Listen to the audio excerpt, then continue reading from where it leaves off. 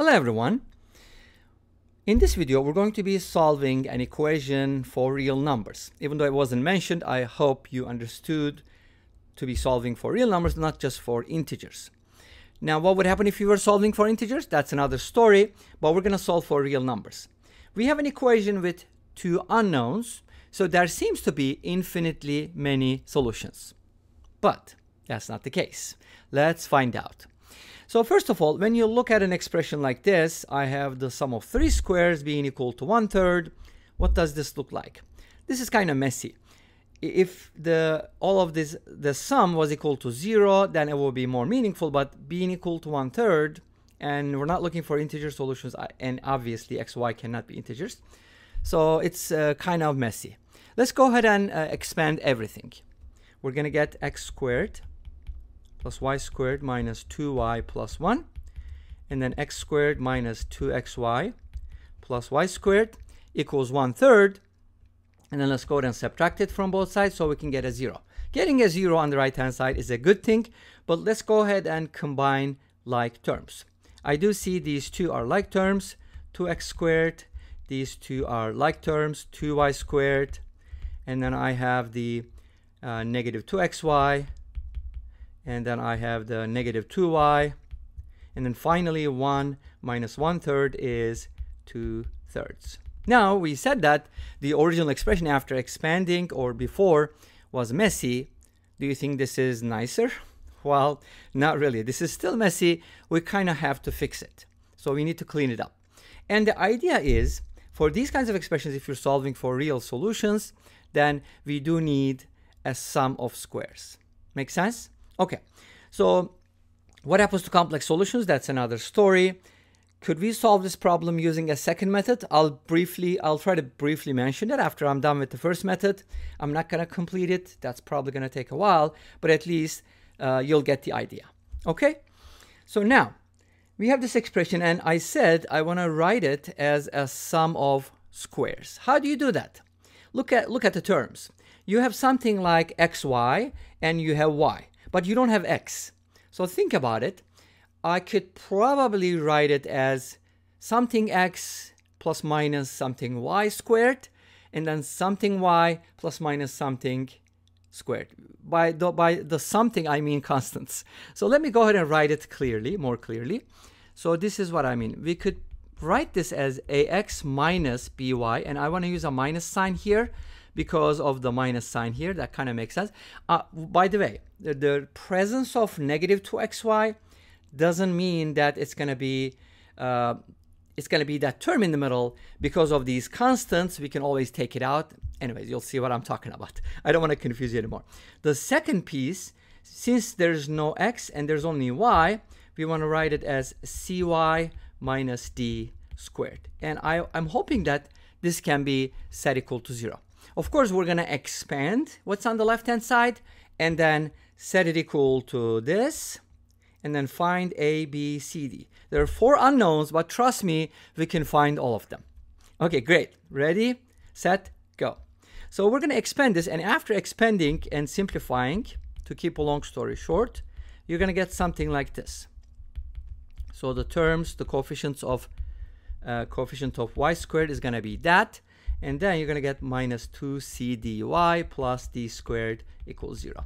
Now, if you compare these two expressions, you're going to get a system of equations.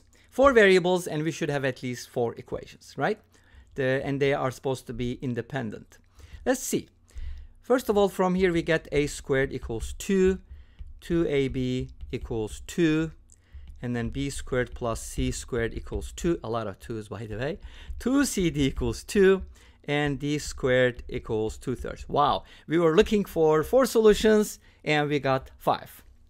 Okay, great. So what do we do with that? Well, we can get 2 solutions from here. A is equal to √2 or negative √2. I'd like to go with a positive, and I believe both of them are going to work because it'll be squared, and you can always take out a negative 1 squared, which is 1. So I'd like to go with the positive a. I don't think that's going to cause any issues. So if a is √2, then ab is 1. So b is going to be the reciprocal, which is √2 over 2. So that's going to be my b value. You see, the system is fairly easy to solve. it just collapses. And then if you replace b with root 2 over 2, its square is going to be 1/2. C squared is going to be 3/2. So c is going to be the root 3 over root 2, which can be written as, after multiplying by the conjugate, root 6 over 2. Okay, so that's going to be my c value. Great. Let's go ahead and look at the d value. CD is 1, so c and d are reciprocals. Therefore, d can be written as root 2 over root 3. But then if you go ahead and multiply by the conjugates, this time it's a different one, you're going to get root 6 over 3. It's kind of hard to believe, but these are conjugates, right? I mean, not conjugates, sorry, reciprocals. Okay, and then finally, d squared is 2/3, which implies d is either root 2 over root 3 or negative root 2 over root 3. But we already got the value, so we don't need this. But it just confirms what we found. Of course, they have to agree. Make sense? Cool, cool. Now, we got the values of a, b, c, d, so we can write our expression in this form.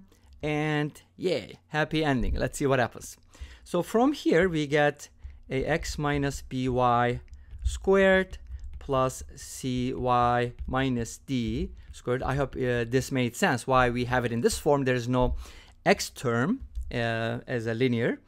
That's why. And since a is equal to root 2, so this is going to equal to the following.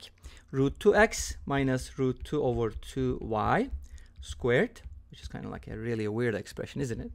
And then for y coefficient of y, we get root 6 over 2y, and then the constant d is going to be root 6 over 3. It'll be squared, and the whole thing is equal to 0. Awesome. Okay, great. We can simplify this a little bit by factoring out some terms. And it would make sense if you factor out the coefficient of x here and the coefficient of y here. Why? Because that way you'll have monic linear expressions that are being squared. I don't know, it makes sense, but anyways, it just looks better. And finding the x and y will be a lot easier that way. Anyway, so here's what I'm going to do. I'll take out a square root of 2 here. That's going to give me x minus 1/2 of y. And then, of course, the whole thing is squared. And then plus, and I could probably move this thing. I don't know why I wrote it there. So let's put it here. And then I can just go ahead and factor out a root 6 over 2 inside. You got to be very careful. What do you need to multiply this by to get root 6 over 3? That's a good question, right? It's going to be 2/3. And you can easily calculate that, not too hard. And then, so that's what I'm going to get from here. And the whole thing is equal to 0, of course. Now let's go ahead and square the coefficients, the constants that are outside the parentheses, not the brackets.